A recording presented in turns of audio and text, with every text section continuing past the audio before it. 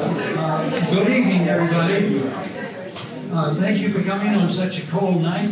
There's a lot of competition. Everybody's out saving or preserving something in Concord tonight. So particularly from West Concord, they have a big shootout on Warner's Pond. So we're delighted to have your company. I'm Brian Rossborough. I want to thank, before we start, Laura Miller, who's on her first occasion as a camera person, and Barbara Belusa, who is the Director of Programs for the Friends of the Library, and of course Sherry Litvack, who's not here, but for giving us a warm room. My association with Peter and the inspiration for tonight goes back 40 years. I was struggling to make a living at a group called Earthwatch. We were funding scientists who were studying rocks, stars, plants, animals, people in their ruins. And I had to move the organization, and I fell in love with the site that you all know, the Publix Theater with an X on Soldiers Field Road. It has a moat around it that sort of dried up. And I came up with this idea that I need somebody to tell me what to plant on this moat, so that when people come, they can wander around and enjoy it. And so either through a book or through a friend, I found Peter Del Tredici, and he came. And not only did he tell me what to plant around the moat, but he walked me for an hour and a half up and down Soldiers Field Road and introduced me to every tree, every plant, every bush, and every weed. And I realized he's not only talented, but terribly generous. And 30 years later, I'm now living in Concord, and I'm all of a sudden have a twitch about the fact that we're losing canopy slowly. And so I talked to the people who are in charge of all of that, and I realized that all of us love our trees, but we know 50 movie stars and 25 baseball players and 30 this and that, but we can't name the 4 trees in our front yard. So I called Peter and asked him, could you give me a list? This is out of the blue, after 35 years. Can you give me a list of trees that will last 100 years? And that list is in what you're sitting on. And enclosed is a handout of his latest list of things that you in New England, we in New England, might consider planting. And so take those home with you. 5 years after that, I came along and we got very interested in trying to encourage tree planting. And that's what tonight's talk is about. Everybody wants to plant more trees, how to go about it purposely and whatnot, so that your community becomes akin to an arboretum. Was of great interest to me. So once again, I called on Peter, and here he is to tell us what other towns have done. And so that would be of interest, particularly to people in the room who are on the Permanent Memorial Committee for our 250th, because they've taken up that challenge. Peter began in Marin County, and I asked him, how did you get attached to trees? And he said his mother got him involved in drip watering his neighbor's lawns. He said all I had to do was move hoses. And but after moving 7 or 8 hoses, he made enough money to do whatever he wanted to do with that. And he left California, came here, and as you, some of you know, for 35 years was a senior research scientist at our Arnold's Arboretum, a curator of their living collections. He published the Arnoldia, which is the paper and the publishing, and has become committed to the growth and health of trees, and particularly in climate change, urban trees, and has written quite a few scientific papers, on trees from Japan, from China, hemlocks, Stewardia, and if you have a weakness for ginkgo trees, he's the guy to talk to. And tonight, I think we're going to get a brief overview from Peter Del Tredici. So the room is yours, sir. All right, thank you, Brian.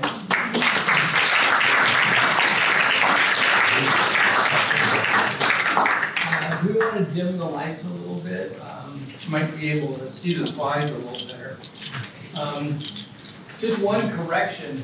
I grew up in California where it doesn't rain in the summertime, and so my mother got me involved in watering people's gardens, and she taught me how to use a hose, moving on drip irrigation, but not for lawns. It was for their trees and shrubs. So I would just move hoses around and I could water, 7 or 8 gardens simultaneously. So that's something that kept me in very good stead, later on in life. So can everybody hear me now? Just make sure. Okay.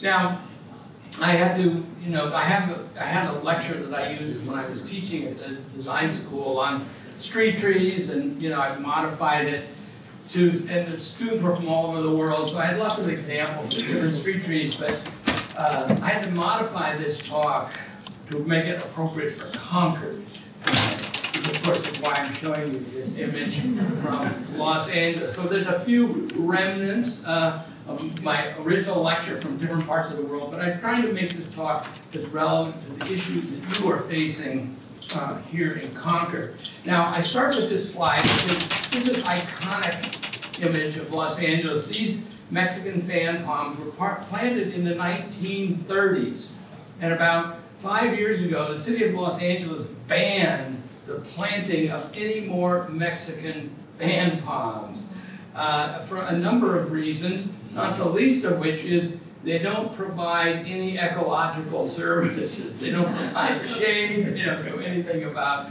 water, and when it holds its leaves for several years, each single leaf weighs about 5 pounds, and when the tree sheds that leaf and it falls and it hits your car or it hits you, it can do some very serious damage. So the city has to climb those trees and prune the leaves off before they all drop.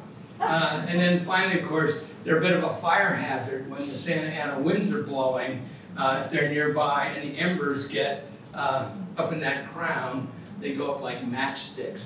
So the reason I'm telling you this story is that what seemed like a good idea 100 years ago or 90 years ago, all of a sudden you have to adapt to the new conditions that you're now facing. So these trees, they're iconic now of Los Angeles, but in another 20 years, you probably won't see any of them anymore.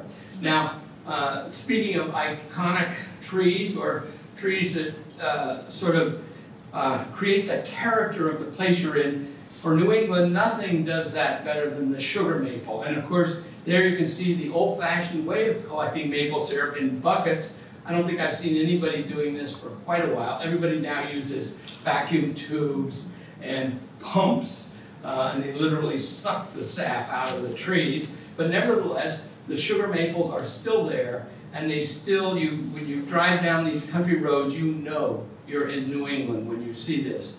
And in the city, like Boston, Commonwealth Avenue is defined, you mentioned that, by these magnolias, these saucer magnolias that bloom, early in the spring. And what's interesting, of course, this is not a native plant, but it defines the character of Commonwealth Avenue.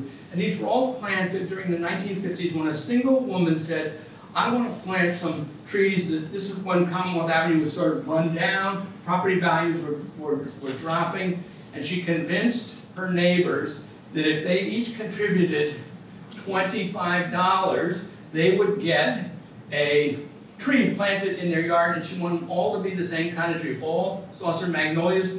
This is on the south-facing side, and on the north-facing side, they got a Cornus Florida, an American dogwood. And they were all planted by MIT students who volunteered.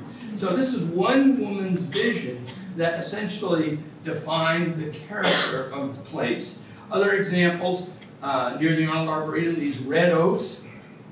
quadruple row of red oaks were planted by Olmsted in the 1890s, and they really defined that whole stretch from Jamaica Plain all the way down to the Forest Hills subway station.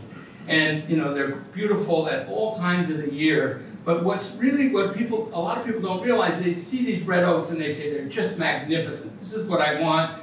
And you know, we've had some in front of the Arboretum die. We try to replace them, and the replacements never grow.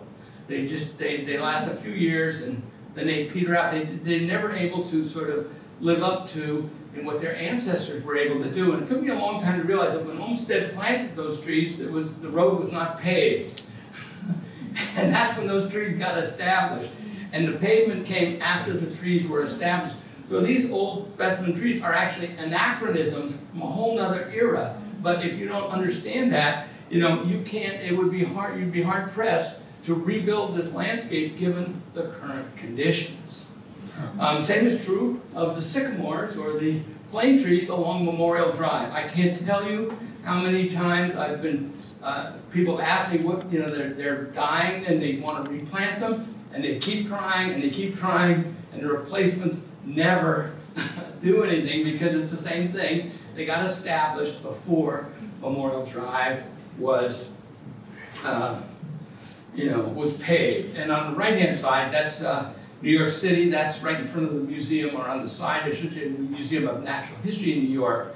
And you can see those trees have done really well.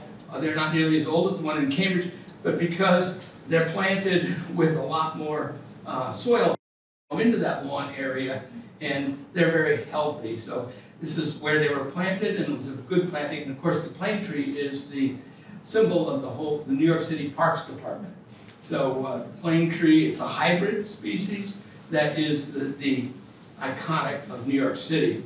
And this raises one question that's really interesting, because there's this idea that native trees are somehow better than non-native trees. And we have a native sycamore, Platanus occidentalis, that is subject, it grows along riverbanks, it's subject to a fungus disease called anthracnose that causes it to lose all of its first set of leaves that it produces. And then it has to produce a second set of leaves that are not nearly as vigorous as the first one. And it's in its native habitat, looks fine. When you plant it, it's not a very satisfactory tree, whereas the hybrid species, which is Platanus orientalis times occidentalis, which emerged in Europe, is much more better adapted to urban conditions.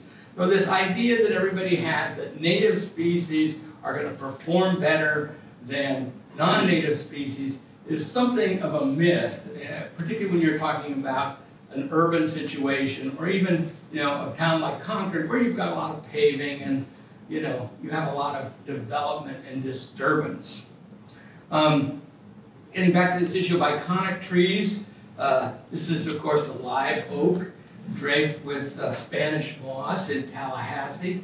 And when you see those low-branched live oaks, you know you're in the deep southeast. And the cabbage palm, sable palmetto, this is a native species in Charleston, South Carolina. And you know, when you're driving down from the north to get away from the winter, and you arrive in Charleston and you see these palm trees, you know that you're no longer in New England. And you know, what they want you to do is stop in South Carolina. They don't want you to keep going to Florida, so that's why they have those palm trees there. So you don't have to go any further. I grew up in San Francisco, and it's always been a big issue of what's the iconic tree for the city of San Francisco, much the same way that the fan palm is iconic of Los Angeles. And when they were redeveloping Market Street in the 1960s and putting in the BART transportation, they had a lot of opportunities to plant trees, and they hit upon this Canary Island date palm because they're super tough, and they create an image that they felt comfortable with. This is on Treasure Island in the Bay, built in the 1930s, and here in Las Vegas, where they're desperate to create some sort of identity for themselves, those are the Canary Island date palms, because palms They don't have perennial root systems. So, you know, they don't have a, you can, when you dig up a palm, you don't hardly need any root ball at all, and you can just pick them up, tie them up, and put them wherever you want, and they will survive. So this is a very important tree in the West because it'll survive under any wide variety of conditions. And I put this picture in. This is the camphor tree, Cinnamomum camphora. We can't grow that here. It's evergreen. But I took that picture in China in 1989. Boy, the streets of Nanjing don't look anything like this now. There's no more bicycles in China. It's all cars. And there's the same species of camphor tree growing in Beverly Hills. You know, a totally different environment. And here's the same species grown in Cape Town in South Africa. So what's interesting is here's this one tree that, you know, it's an Asian species, but it's adaptable to a wide range of conditions, and, you know, it does best in sort of climates that are sort of dry. In the summertime, a somewhat Mediterranean type climate. And, you know, so this idea about, you know, we should only be growing native species, that is one thing that I think it's one of the assumptions that a lot of people make. And it's like saying, you know, you should only, you know, if there's, you know, however many colors there are in the color wheel, well, I'm going to, you know, do a painting, but I'm only going to use 2 colors. I mean, there are so many incredible trees out there. Some of them are problematic, and I'm not advocating that we should plant anything that's problematic, but there are so many great trees that are not problematic and that are really well adapted to our conditions. We need to diversify our tree planting, and that's an insurance policy against future unpredictable changes. I mean, we're seeing that now. Our native flora is really under assault from climate change. And climate change is only going to get worse. So this idea that native plants are, you know, best adapted to conditions that used to exist, that's true. But those conditions are gone. And we have to think about the future, not the past. And that's really what my message here is today, is we've got to think realistically about what is going to be happening in the future and what are we going to do with it. Because you don't want to put all this time and energy into planting trees only to have them die in 20 years.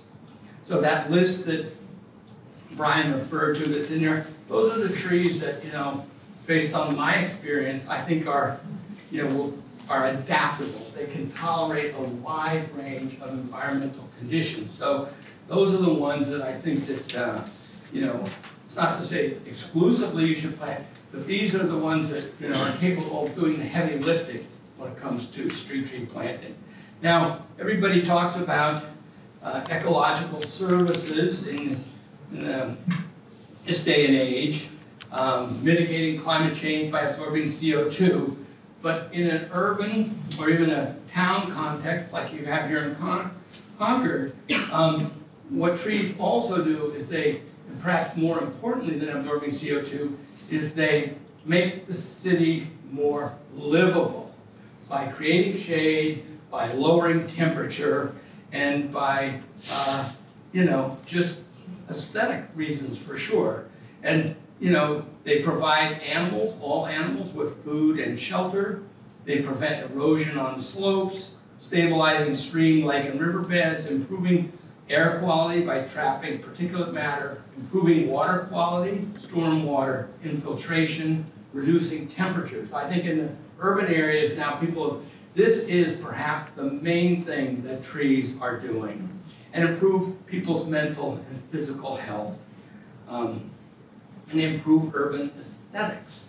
You know, and that's always getting shortchanged. People don't like to talk about aesthetics because, you know, that's just, there are all these other things. But in fact, in a city, aesthetics are really important. But I'd be remiss if I didn't also talk about the fact that trees can also have some disservices, such as lifting sidewalks, some of you may be familiar, clogging sewage drains, damaging foundations, taking down power lines and damaging property during storms, causing allergies, dropping branches, and growing where they're not wanted. So this is where the siting of the tree becomes really important, so as you minimize the disservices. So when you plant trees, you want to maximize the services that they're providing, but if you put the tree in the wrong place, you're going to get disservices. And these are real things that cost real money. My wife's family has a house in the Berkshires, and the tree crews are out there every day of the year trimming back the trees so they don't take down the power lines. I can't imagine how much money it's cost to do that, you know, essentially across the whole state. So this is, you know, now a lot of those trees were not planted, so it's not really the same, but I think in an urban area, you really have to be aware of the fact that it's not all, you know, sweetness and light when it comes to trees, but there are some problems, and you really need to work hard to make sure that you don't cause problems by planting trees. A few examples of some incredible tree planting. This is in Tokyo. This is the art museum, and this is a quadruple row of ginkgo trees that goes on for about, half a mile, planted in the 1920s and all pruned to that incredible shape to create it. And I was there in, it's the end of November when they were having a festival, and people were coming out. You all know about Sakura, where they go and look at the cherry blossoms. Well, in the fall, the Japanese love the ginkgo tree, and they have a festival to celebrate the turning of the foliage of these ginkgo trees. It was quite remarkable. And, you know, what's the secret of this tree care in Japan? There it is. Can you imagine doing that in America? A guy on a ladder with a hand pruning shears, hand pruning trees. Well, this is how they, you know, make sure that the trees don't get too big and cause a lot of problems. But this is a very expensive solution, but the Japanese are willing to pay the price to keep the environment looking the way they want it to. And in opposition, this is the way ginkgo trees look in New York City. They're beautiful, but they're somewhat, like the Japanese would say, they need a haircut. You know, so the basic question, what makes a good street tree? Good form, a tree with, it's called excurrent growth, where the leader outgrows the lateral branches to produce a tree with a dominant central trunk.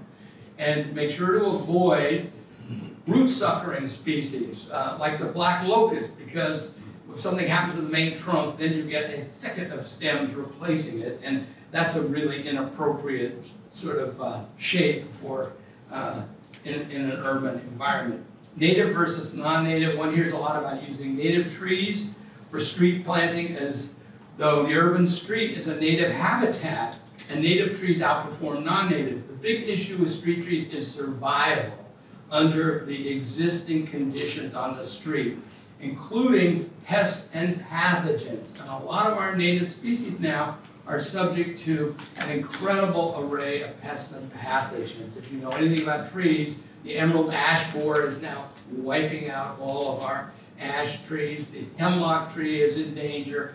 And there's more pests in the offing that are coming. So we really have to think about that. The critical thing is nothing is native to the city, and all trees support wildlife. This idea that only native species support wildlife, that is true to a certain extent, but that is so over-exaggerated in the literature.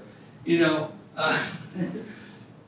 think about migrating birds and what they have to eat when they travel from North America to South America. They eat whatever fruit they can find. No, they need calories.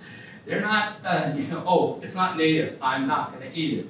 You know, it's got carbohydrates in it, they're going to eat it because they need the carbohydrates. Animals are not stupid, okay? Bottomland versus upland. River corridors and floodplains provide highly disturbed, highlight habitats characterized by fluctuating water levels and heavy soils. The trees that grow there are pre-adapted to do well on urban streets where soil is compacted and low in oxygen. Examples of native bottomland species that grow well as street trees include silver and red maple, river birch, green ash, honey locust, sweet gum, pin and willow oak, bald cypress, plane tree, and the once ubiquitous American elm. So upland species like the sugar maple, a lot of the oaks, and the hickories, they don't do so well in the urban environment. It's too hot and it's too dry for many of them. And of course, we use a lot of salt on our roads, and a lot of those upland species, they don't like salt. So, you know, you got to get most of our street trees come from bottomland habitats. The other thing is that hybrid trees typically outperform their parents in what are called novel ecosystems. The parents are adapted to native habitats, but the hybrid between two species is not adapted to anything, and so they actually do better than either of their parents when you put them in a novel ecosystem like a city. Many hybrid species have been selected for superior performance as street trees, including, as I mentioned, the London plane tree and the saucer magnolia, hybrid poplars, elms, yews, cherries, and crabapple. All of our cherries and crabapples are hybrids. Okay, and hybrids are one of the things that is, you know, because they're not adapted to anything, that means that they're adapted to everything, and that they can, you know, they've got a better shot at dealing with climate change than either of their parents in many cases. Now looking a little bit at the history of street trees, you know, in Europe, those narrow streets, street trees, there are no street trees, okay?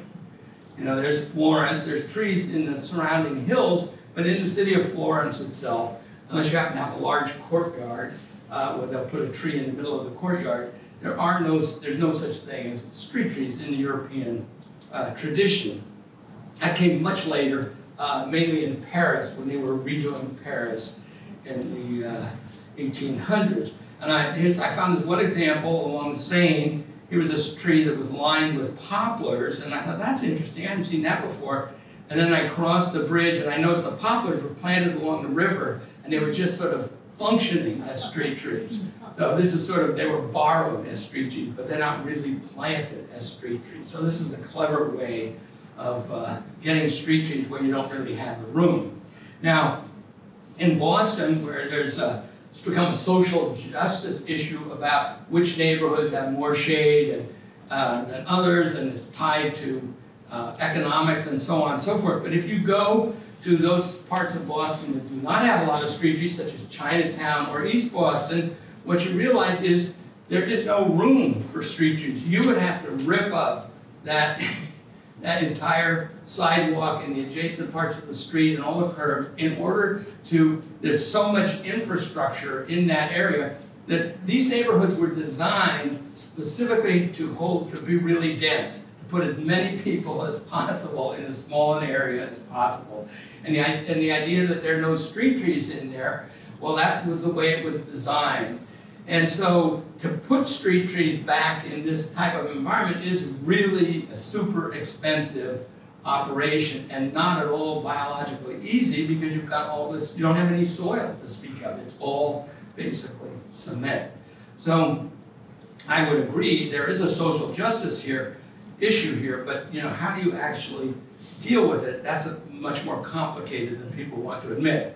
So despite preconceptions about how stressful urban environments can be, roughly 25% of Boston's surface area is covered by them, and you can see they're all way down in Hyde Park, basically, and you know, parts of Allston and Jamaica Plain.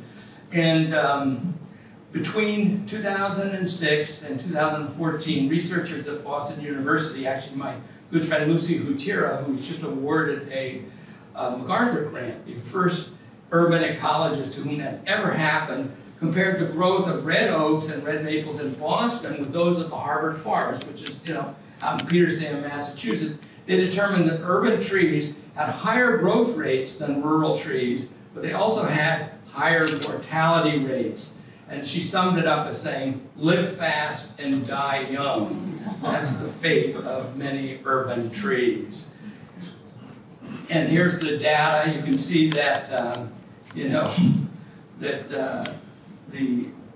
for rural on the top there, the growth was 0.21 centimeters per year, whereas in the urban area, 0.78, almost 4 times as much, whereas the mortality rate for the urban trees was, you know, percentage of stems per year, 1.4 trees per year were dying in rural areas, whereas it was 3.06 in the urban areas. So, and I promised Brian I'd show him a picture of the Liberty tree in Boston Common. You see that one tree right there?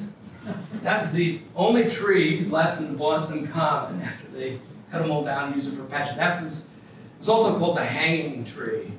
This is where anybody who was misbehaving could be taken and hung. But this is where, during the Revolution, people collected, you know, gathered underneath that point. And this is, of course, they used the common for troops and getting people together. And there's a plaque in Boston Common, if you look for it, where the Liberty tree used to stand, not too far from the Powder House. This is, of course, what Boston Common used to look like from an old postcard. American elms all the way, except in front of the State House. Those are campestris elms from Europe. But the rest of the common was all planted with American elms. And I borrowed this picture from Brian. This is downtown Concord in 1902. So the whole issue of street trees was simple. It was just American elm. Simple answer. And it was because American elms, they grow in wetland areas. They're easy to dig up. You transplant them. You can prune them to your heart's content, and they'll just come right back. It's an incredibly vigorous tree that could be counted on. And you know, this is the way that street tree planting used to be. This is the Blue Hill Parkway in the 1920s. And the reason that one of the things about American elms, why people, you know, it was so popular, and you see all sorts of paintings with these sort of rural areas where you have beautiful American elms in this agricultural landscape. It's I don't know how many of you ever tried to split American elm wood.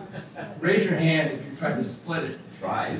You know, the wood is no good at all. You cannot split it. It's got a twisted grain. And so people left the American elm, not because they had this wonderful sense of aesthetics, oh, these are beautiful trees, I don't want to take them down. It's that they were useless. You can't make lumber out of them. You can't even use them for firewood. So that's how it became sort of the default tree for New England, because it was ubiquitous and easy to transplant. And it is a magnificent tree. These are some ancient specimens that have managed to escape, at least for a while, Dutch elm disease. But you can see why, you know, people really sort of admire the American elm. But, you know, we've sort of forgotten that the American elm is a very vigorous and aggressive tree. It's got an amazing root system. If you have an American elm in your yard, that's your entire garden, okay? Nothing grows into the American elm. It is one of the best sidewalk lifters of all time. And that's a picture I took of the arboretum. That's our propagator, Jack Alexander. And where his hand is, that's where the season started. And that's how much it grew in a single season. So that gives you some idea of why people love the American elm. But of course, Dutch elm disease emerged in the late 1920s and the 30s, and by the 50s and 60s, it had killed the vast majority of trees, street trees in New England. And the big decision facing horticulturists at the time is, what are we going to replace it with? And, you know, after trial and error, basically, they came up with the Norway maple. It wasn't as big as the American elm, which is a good thing. Remember, this is happening as the suburbs were expanding, and so the car was becoming much more popular. And the other thing about the American elm, about the Norway maple, is it's tolerant of salt. And so they wanted to, particularly along the street, they wanted a species that could tolerate salt. And the thing about salt is nobody wants to compromise public safety for the sake of a few trees. But in fact, salt has a profound impact on the soil environment in which the trees are growing. It increases soil compaction, decreases water availability, that's called osmotic drought, interferes with cation exchange, it makes it hard for plants to pick up nutrients, and it elevates soil pH. So this is why sugar maples don't do well in the urban environment. This is mainly because of these salt effects. And now temperature is, you can add that, and put those together, and so if you have just the right kind of habits, micro-habitat, you might be able to cultivate a sugar maple. But as a street tree, it's a really, really bad choice. And of course, beginning about, I'd say, 40 or 50 years after Norway maple began being planted by the thousands, lo and behold, people started noticing it in the adjacent woodlands, and Norway maple going wild. So it became an invasive species. Nobody really anticipated this, but that is what happened. And by the 1990s, people started complaining about the Norway maple. This whole issue of what are we going to replace the American elm with has been an issue that horticulturists have struggled with for decades. And one of the species that was recommended was the Zelkova tree, which looks like the American elm, but it's like a miniature version of the American elm. But it's actually a good tree in its own right. It doesn't have the stature of the American elm, so it's not actually a good replacement for the American elm. But it is a great tree, but lo and behold, those are some mature Zelkovas in Watertown. And what do you think that hedge in the background is? Those are seedling Zelkovas. So, starting about, 15 years ago, I started noticing seedling Zelkovas all wherever there had been, a mature Zelkova. So, there's this adage, right tree in the right place. And the fact of the matter is, when you get the right tree in the right place, it starts to reproduce. So this is trees doing what they're supposed to do. The idea that, oh my God, it's an invasive species. Well, that means you did a good job planting it, because it's now behaving, it's adapted to that particular environment. Another example of this is the Bradford pear, which was introduced collected in China in the 19-teens, and then after decades of experimentation of botanical gardens, the U.S. National Arboretum selected a specimen called Bradford and actually began propagating it, and did an experimental planting in Maryland. I've seen the original planting of it. The trees are spectacular. And this became the perfect street tree. It blooms, under all sorts of conditions. It grows well in California, it grows well in Boston, and it doesn't get too big, and so on and so forth. And lo and behold, this has become an incredible invasive species. First I noticed it in the mid-Atlantic region, but now I'm starting to see Callery pear tree reproducing spontaneously in the Boston area. As climate change, as the weather changes, things get warmer, things get drier, whatever, this species is adapted to it. So these really tough trees, one of the things about them is that they can, they're very, very adaptable. So this is now on the invasive species list, like the Massachusetts invasive species, like Norway maple. So it's a bigger crime now in Massachusetts to, what do you say, possession with intent to distribute Callery pear tree is a more serious crime than cannabis now. So I never thought I'd live to see that day, but that is where we're at now. So, and then these are really problematic. And this is from Mount Auburn Cemetery, the tower of Mount Auburn Cemetery. If we've learned anything from the horticultural decisions of the past, it's an overplanting. So all those sort of chartreuse trees, those are all Norway maples in bloom. Overplanting a single species is never a good idea. A diversity of well-adapted species, including both native and non-native, is key to a sustainable urban landscape. Enough already with the Norway maple. An example again in Harvard Yard, where I worked on replanting that area. The elms were all replaced, this is before my time, with honey locusts, and then I added yellow woods, oaks, and red maples, and we've got a nice, this is Tercentenary Theater where the commencement takes place, and we've created it used to be all elms, and now it's actually a really nice, diverse combination of 4 different species, and they really create that same canopy effect that people love so much. The first street tree in the New England area was a tree we don't ever see much anymore, was the Lombardy poplar. And this is along the Muddy River, Olmsted's planting from 1895. So this was the most popular street tree, and if you know anything about the Lombardy poplar, it root suckers, it falls over, it gets all sorts of pests and diseases. It's not a great tree. So you don't plant that anymore. But the other tree that was really important is the ailanthus tree. In the 1820s, this was, before there were a lot of street trees, people wanted street trees, and basically these specimens, these are mature ailanthus trees that you seldom see anymore. That's the one is in Pennsylvania. The other one was on the BU campus. That's my wife standing next to it. It's actually quite a spectacular tree, introduced by Jesuits into France in the 1700s and then imported into the United States as a miracle tree that could survive anywhere.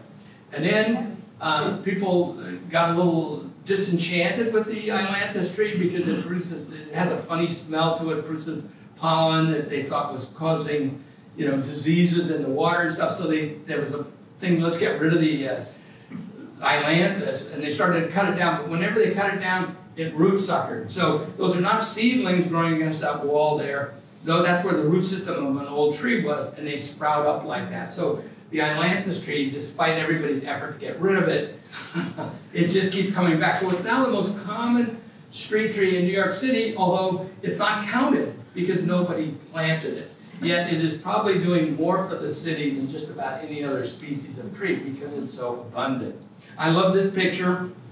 That was an ailanthus. It was not planted when I took that in 1910. There was an ailanthus on the other side of the fence, but a root grew into this abandoned, where a tree had died, and it took over that tree pit. And you can see 10 years later, I took the picture again, and it's actually a pretty nice street tree. Most people don't realize that there's ailanthus that's taken it over. And, so they're getting now to some of the nitty-gritty, and I know Concord has recently changed the bylaws to allow this to happen, that, when you plant a tree along in what's called the death strip between the sidewalk and the street, that's a really stressful environment. And if you just move the tree over to the private property side of the sidewalk, they have a much better chance of surviving because they have access to soil nutrients and water. So that is that idea of that strip between the sidewalk and the street is where the street trees belong. That's left over from that's another anachronism from the horse and buggy era, basically. And with automobiles, that's not a great place to plant a tree because they don't really have enough room to grow. And so one of the reasons I showed this picture earlier of the Commonwealth Avenue, those magnolias are doing so well because they're all planted in front yards. They're not planted next to the street. There's only one street tree there, and that's that big old American elm in the background. And, but even when you do it right, in this case, this is Princeton, New Jersey, those are Liriodendron trees, tulip trees, and they planted them on the private property side of the sidewalk. But actually that species is too big to be a street tree, so it really causes huge problems. So even when you do it right, you still have to select a tree that is going to be appropriate in size over time for the location that you're putting it into. And of course, ghost trees haunt the streets of Boston. And if you pay attention, you see that, I don't know, about a quarter of the trees that are planted, this is the way they look, 10 or 15 years later.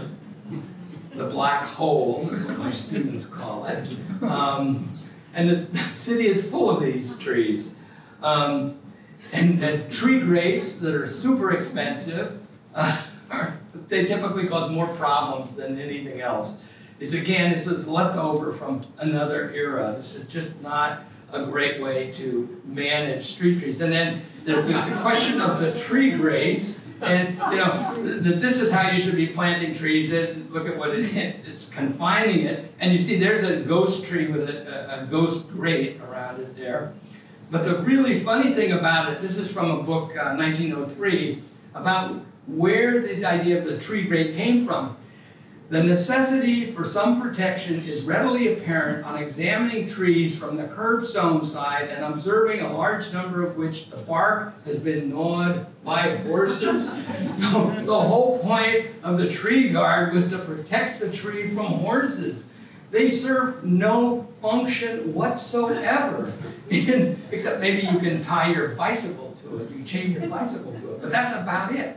And yet we still keep putting tree guards up, and they're incredibly expensive with these tree guards that are completely, you know, on the bottom, useless. So this is we're just stuck in this some very bad behavior. Yes, those are pictures of trees being gnawed by horses.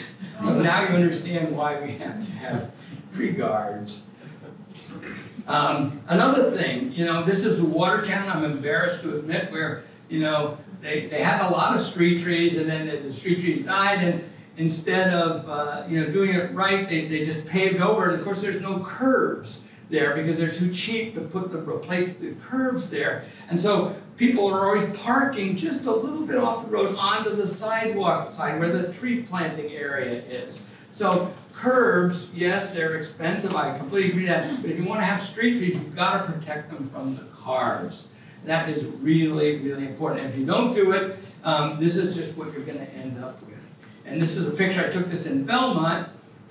This was a scene without curbs, and of course there were no street trees on it, but then they finally redid it, and they redid it the right way, so they created not individual tree pits, but they connected the pits so that all the trees can share a large soil volume. So, okay, if you're going to use that death strip for planting, at least connect all of the tree pits. I told my students, if I ever catch any of you, designing and implementing planting trees in a meter-square tree pit, I'm going to go back and I'm going to change your grade that I gave you in your class, because that meter-square tree pit. It's just trees under those conditions tend to live about 10 to 15 years, and then they run out of soil essentially. So connecting them is a really critical thing, and you can see here just some examples. The one on the right, I took that picture in Korea, and you can see that those trees, scholars trees, are going to last a long time because the planting was done correctly. And this is in front of the Arboretum. Look at how much room they gave those. That's another reason why those red oaks did so well. Look at, that's a 12-foot wide planting strip, and it's all connected. The thing is, if you want trees to grow, you've got to give them room. And this is one of the problems. If you leave it up to the developers, that's real estate that they can, make money from. They don't want to give any real estate to the trees unless they're forced to by the town. So, trees need room. And if you don't give it to them, they're not going to survive. So these are some examples. This is the VFW Parkway. These are near the Arbor. These are pin oaks. And it just, that was planted that was designed in the 1930s, and those trees were planted then, and they've just done remarkably well. This is another way of doing it, but again, what defines these pictures are the soil volume, and this is in Spain. Those are plane trees, and it's just a totally different way of designing and giving the trees what it is they need to survive. And this is something with parking lots. This is a whole new way of designing parking lots so that they can trap water so that there's no runoff from it. And then you use that. Those are river birches that are very tolerant of wet soils. And so you've got dual functionality here. You've got beautiful trees growing, and they're helping with stormwater management. And because they're all connected, that means those trees are going to do very well. This is the old style, the parking lot islands, that is no longer appropriate because they can't contribute anything to stormwater runoff, and they've got a very small, relatively small soil volume to work with, and so they may live for 20 years or so, but then eventually they're completely surrounded by a sea of pavement. They're not going to make it. And a big issue now that a lot of cities are facing is infrastructure. How do you plant trees on top of infrastructure? Because that's where the some of the available space is. So if you put enough resources into it, you can grow trees on top of urban infrastructure. But this is the big dig, but it's a huge undertaking and very expensive, and it has to be built into the process right from the beginning. And this is part of the big dig. And you might have heard, when I was growing up, my mother always used to talk about a $5 tree and a $10 hole, which is to get me to keep digging in a wider hole. But now, for planting a street tree in the city, it's more like a $500 tree and a $10,000 hole to actually, the infrastructure necessary to drain and support that tree is enormous. To say nothing of that metal rail.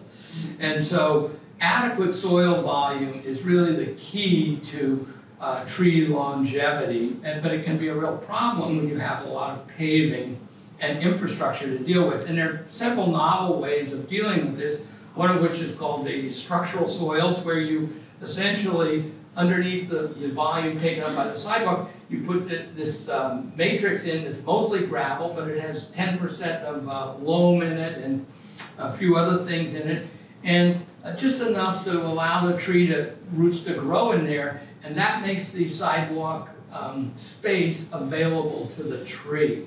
And because it's gravel, you can compact it so it will support the cement. But this is, you have to do this from the beginning. It's more expensive than the traditional way of building a sidewalk, but it really supports the growth of trees over the long haul. Or you can actually create these, use these plastic supports. They're like industrial grade plastic that supports the sidewalk, and then you fill the space that they create with loam. And those trees do very well, but this is a very expensive way to do it. And if in an intense urban development where you've got a lot of money available and you want trees, this is how you do it. So the idea of digging a hole and putting a tree in it, it's just not how it's done anymore, particularly in urban environment. And the best example is the Ground Zero monument in New York, where they planted over 400 swamp white oaks. So, this idea of these flying trees is sort of interesting. And that's what it looks like, Ground Zero. And the infrastructure underneath that supports them is unbelievable. The soil chambers and the water chambers to keep it all irrigated. And so this is a multi-million-dollar project to put those trees there. And it's kind of, I always laugh at it because this is a swamp white oak. This is what a swamp white oak, if you let it grow on its own, will do. This is, I consider this the most beautiful tree in Boston. This is along the Money River near where the, used to be called the Sears Tower. I think it's called the Landmark Center now. But it is just a magnificent tree. So if you can imagine 400 of these in Ground Zero. It actually makes a very good urban tree, but it needs, over time, a lot of room. So it'll be interesting to watch how those swamp white oaks do at the Ground Zero Memorial. Trees and wires, I don't have to tell you anything about that. That's my first commandment when planting a tree is look up, and if you see any wires, don't plant the tree there. We've all seen the donut tree. And of course, Concord, how many people remember the tornado? I took this picture from the Boston Globe. This is one of the disservices provided by trees. And Concord, I think, shortly after this, made the decision to put all their wires underground, or begin the process of putting the wires underground, which is really the ultimate solution to this problem. So that, kudos to Concord for, it's not a cheap process, but that is really the only way if you want trees, and you have a lot of wires there, you kind of have to put those wires underground. And you could use the Chinese style, which is to prune them, because you've got a lot of people doing the pruning. Or in Cuba, I love this picture. This is a bus stop, as well as the tree is pruned to do not interfere with the wires. And of course, you can select a species that is low branch, that won't interfere with the wires, but this species That's fine in the front yard, but it doesn't work so well on the street because they're so low branched. And of course, one of the things that's amazing about New York City, I remember when I moved east, you know, what is it about these streets in New York that's so amazing? And you know, I couldn't figure it out. And I realized there's no wires in New York City. It's really amazing. All the wires are underground. And that explains why there's so many trees in New York City and why they're doing so well, despite the fact that they don't have a lot of soil to work with. So, you know, getting those wires completely out of the way is the ultimate solution to that issue. And I wanted to say, ending now with a few, if you have enough room, I'm a big advocate for what I call grove planting, and which is the same species and a number of specimens. So you want trees that are sort of nice and vertical in orientation with a nice strong central leader. And I'm going to show you some pictures of good, what I consider good grove planting, because I think that we might have some opportunities for that here in Concord. This is the dawn redwood, metasequoia, in its fall color, and then its winter form is beautiful. And of course, the red oaks in Central Park. This is just an amazing plantation of red oaks. Yes, it's not very diverse, but you know, there's a lot of diversity throughout the rest of the park. So the fact that they have one area where it's mostly red oak, that doesn't bother me at all. Or even this isn't really a grove, but these are red maples planted in such a way as they really create a very compelling feeling. Or my favorite, the ginkgo tree at the Young Arboretum, and this is a grove I planted over there. And when they're all in color like this, you just can't beat that. And of course, some trees, like you think the bald cypress, which grows naturally in the southeast and forms dense groves on its own, is actually a very good urban tree. And here's a grove of bald cypress in Tokyo, of all places. And this is, it turns out it's actually a good street tree because, as I said, it's a bottomland species and they typically do very well in urban areas. So with climate change, bald cypress is now one of the trees I really recommend for tree planting. Not necessarily on the street, but certainly in a park or front yard. It's a fabulous tree and it's very well adapted to changing climates. And I love this grove in Tuscany, and I took this picture just because it was an interesting grove, and then I looked at it and I blew it up on my computer, and it turns out there's a cemetery underneath all those trees. That's why they were preserved. So this is a sacred grove. So this is the thing about groves, is they're often associated, they have a deeper meaning to people, and they're used for very different purposes. So that was preserved because that was an old cemetery. And of course, Robinia is a root-suckering species, so that's another way to get a grove. You see these all along Route 2 as you drive either east or west. So the take-home message is, growing trees along streets has more to do with horticulture than ecology. Okay, trying to make everything ecological, no. You know, this is about how do you grow trees? How do you make sure they're going to live? That's not an ecological issue. This is good horticulture. Select species based on their ability to tolerate existing site conditions rather than on where they come from. Nothing is native to the city. Climate change and increased pressure from introduced pests and pathogens has dramatically shortened the list of reliable street trees. We need a diverse array of urban adapted species that can cope with an unpredictable future. Trees need adequate soil volume to survive. Make sure planting areas are as big as you can and connect them when possible. And it's better to plant 500 well-maintained trees. I should have made that 250 well-maintained trees than 1,000 that one doesn't take care of. Trees need to grow for 10 to 20 years before they provide any significant ecological services, but they won't survive this long if you don't care for them when they're young. Always purchase the 2-year guarantee from the nursery. And soil compaction is the big killer of trees. Do everything possible to keep people and cars off the tree root zone. Give me drainage or give me death. And with that, that's my last slide.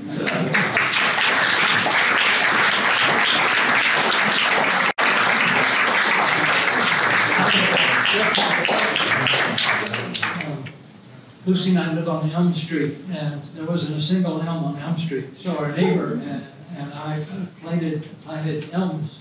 And all of you were invited to come have drinks in 50 years and see how do we have any questions for Peter Del Tredici? Yes, sir. I didn't see a lot of evergreen trees in the slides. Any comments on evergreens? Well, you know, some of you might be familiar with the white pine, which is a great, you know, iconic tree for New England. And I planted a lot of white pines. I don't know if you remember, there was a Halloween storm about, I don't know, 10 or 15 years ago. And I vowed I would never plant another white pine as long as I live. The amount of damage that they can take from winter ice storms, I think they're fine for parks and woodlands and stuff like that, but not, I don't recommend them for, you know, front yard trees. They get really, really big, and they're great trees, but they're not good urban trees. They drop a lot of sap. Does anybody have that issue in their yard? And, you know, so I would really try to focus on trees that I recommend for planting. In terms of evergreens, it was sort of simplified by this. I put some evergreens on the list, but they don't make great street trees because they need more organic matter in the soil. And there's some Chamaecyparis, there's the arborvitae, the thuya, but again, those are more front yard trees, or the yew bushes, you know, those are, so that I just, in the interest of keeping this short, and I didn't put a lot of evergreens on, but there are a lot of good evergreens.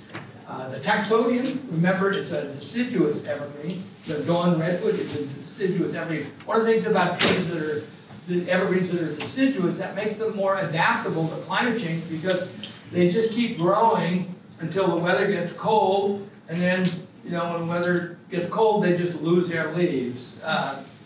So they can, you know, if it's it's just much more adaptable in many ways. So the deciduous conifers are actually pretty good urban trees in general. Before I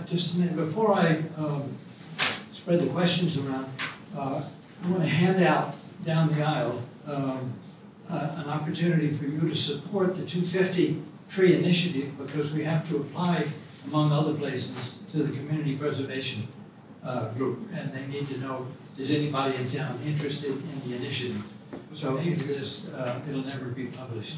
And we had a question on the aisle over there. This isn't a tree questions and tell me if it's off topic. I'm curious what you've seen in terms of leading edge practices with respect to replacement of trees that developers cut down. I think in Concord, if it's not in a wetland, you can cut anything down in there. And I just, it seems in the same vein as your guards around trees for horses. The sort of ordinance we have or don't have on what you do if you cut down X tons of tree under your ground. What have you seen advanced places do? Well, this is where politics, you know, rears its ugly head. And, you know, I think that what's really hard for developers to do, and I've worked on some sites, like there's a site in Boston where the old Boston State Hospital used to be, which is grown up, and it's got some magnificent, in particular, swamp white oaks. And I worked with the developer to try and preserve what are the trees here that are worth preserving, what are the trees that you should, you know, really are on the way out and you can just get rid of them. And they made a good faith effort to try and do this, but then when you look at the final project, it was really disappointing because it's really, really hard for developers not to want to maximize the commercial square footage. And you see this in parking lots as well. So I think that, you know, in many ways, the towns have to really be, you know, they have to say to the, they have to tell the, you know, the developers what they want. You know, it's not leave it up. You can't leave it up to the developer. That's all I can say. The city of Cambridge is a good example. They really have invested tremendous resources in their street trees, and they do an incredible job. Whereas a place like Watertown, which is just undergoing incredible development now with all these biotech firms and stuff like that. It's like, they make an attempt to, tell the developers what to do, but it's nothing. They just don't. They'll do the minimum, let's put it that way. So I hope there's no developers in the audience. It's real estate. And that real estate is worth money. And the trees are not going to pay rent. So, it's only if you can convince them that having the trees there will increase the property values that they are willing to do it. Or they'll do it if they have to, in order to do that project. That's my basic experience. I don't know if anybody has a different. It's not just the developers, it's the town too. If you take a look at the parking lot that's behind Walden Street and the design of that and where trees are planted and how they're planted, it would be good if the town had some education on some of the things that you were talking about. Peter, I have a question. Can a town become an arboretum? And how would it go about doing that? Well, a lot of college campuses are arboreta, and there's an organization that you have to meet certain standards in order to be, to qualify as an arboretum. So a lot of retirement communities, and that's how they sort of get the residents involved in this whole process of tree planting and beautification. So it can be done, but it really is and so you have to have good records and you have to be able to track, all the maintenance that you do to it and stuff like that. But the goal is really, to plant more trees, and that sometimes is at odds with the goals that the town may have. So I think the key is to identify certain areas where you can intensify the tree planting and not, make it, the whole, not treat the whole town as a unified.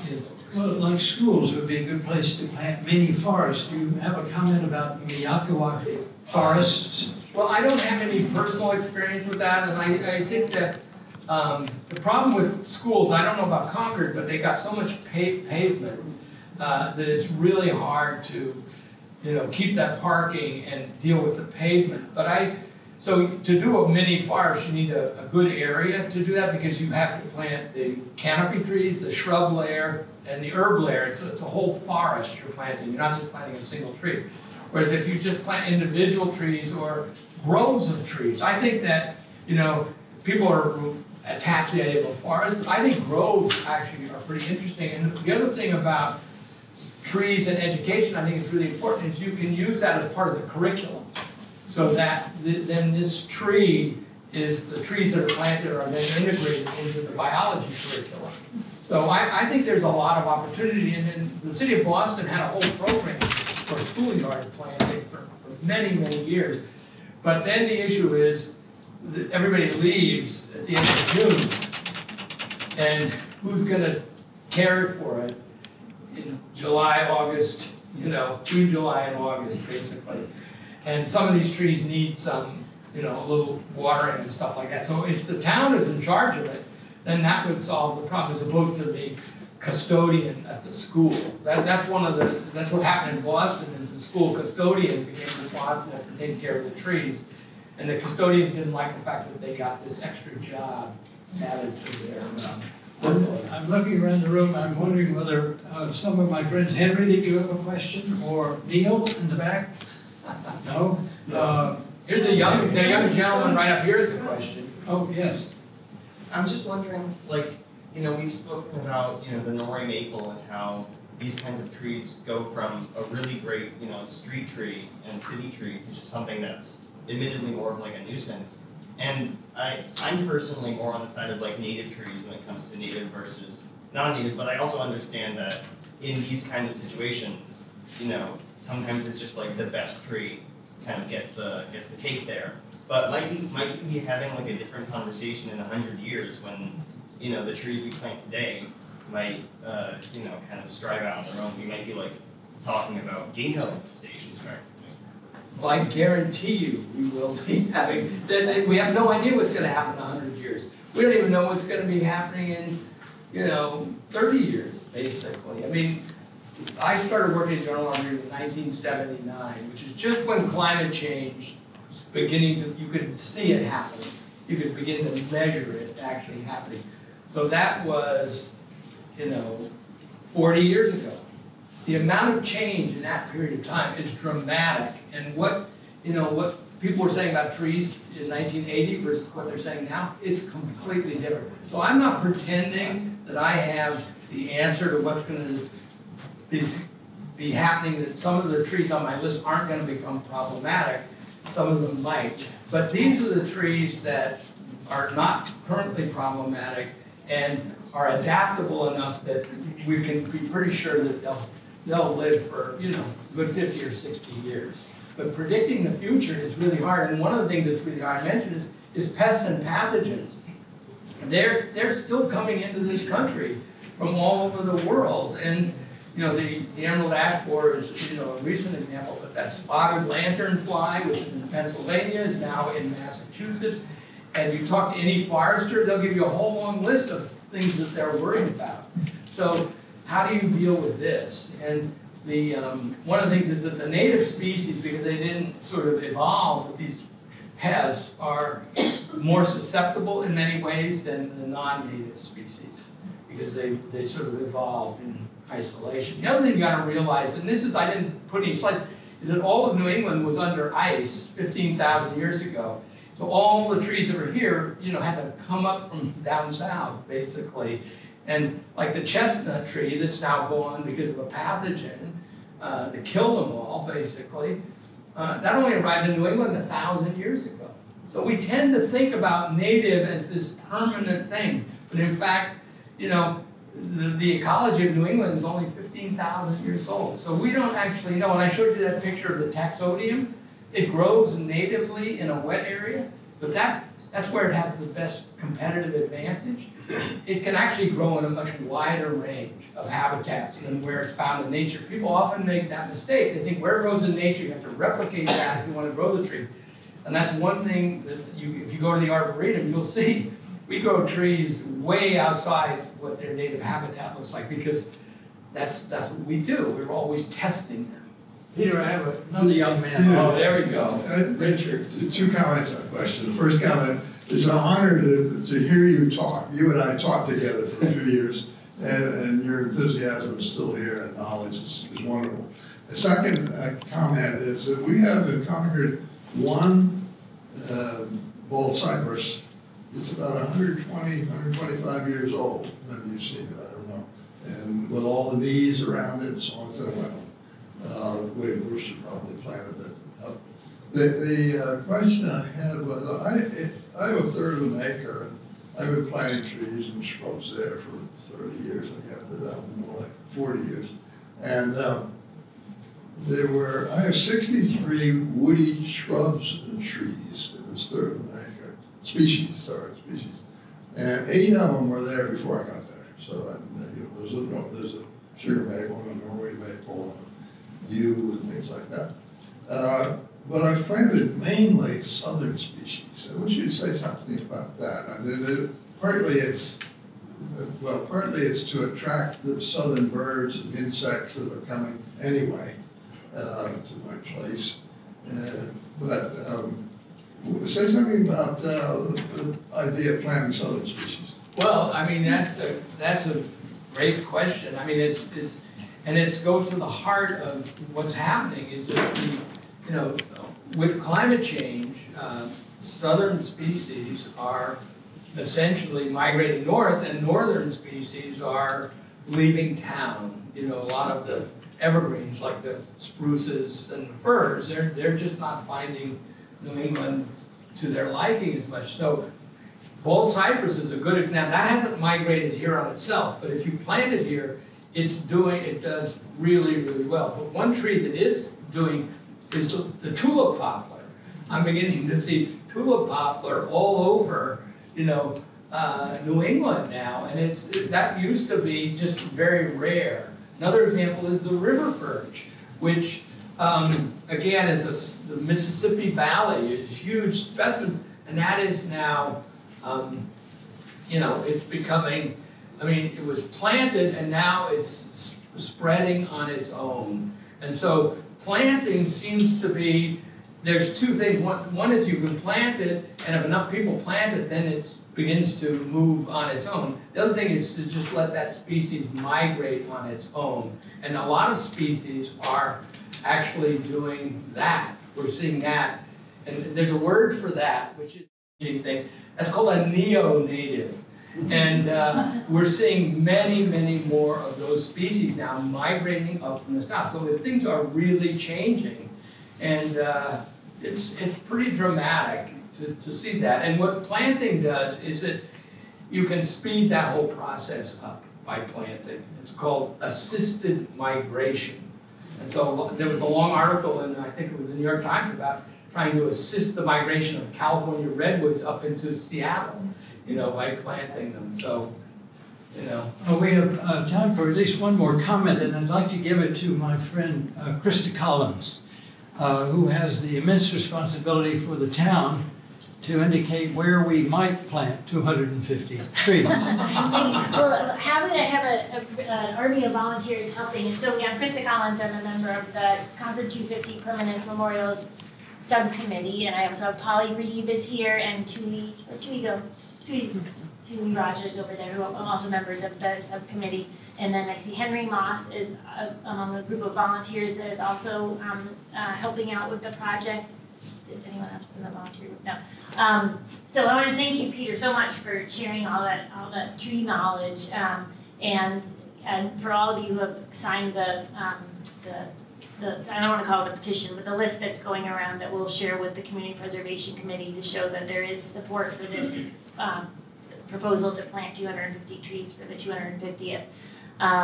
Every time we've talked about it at one of our public forums or anywhere else, we haven't heard anyone say they don't like the idea of planting 250 trees, so that's great.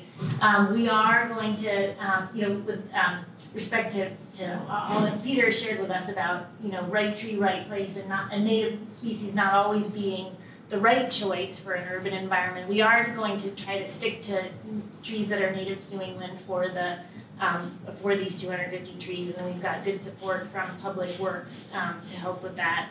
I use my own street as an example in West Concord. It was lined with beautiful, stately silver maples, which are not always the greatest street tree. They're beautiful, but then when they start to age, they have problems. But as they come down, I see a lot of my neighbors replacing them with things like Coosa dogwoods. We have a lot of Coosa dogwoods on the street now. We have a lot of syringa trees.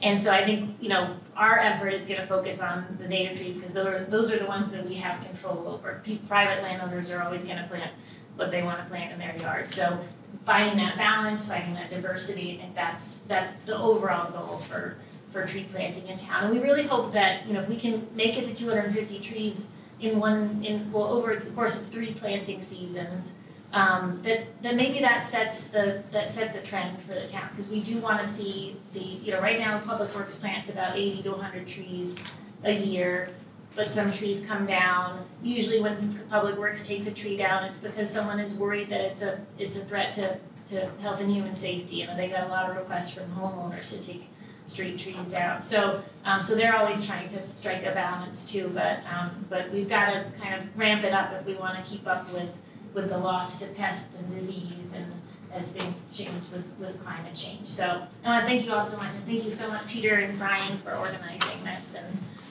you're more than welcome.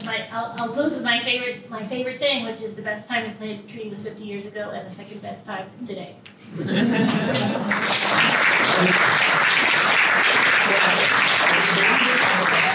I ended with this idea of grove plantings, and I think that when you have that right site, you can get away with that.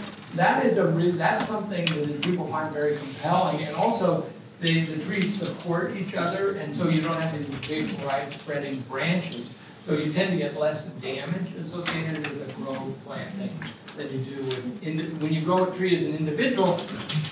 It starts spreading out, and that predisposes them to storm damage later on. So that's my only, practical suggestion for you. Peter, thank you. so much. For all the birds in the audience, we appreciate your coming to Concord and hope you'll come back. All right, well, thank you for inviting us.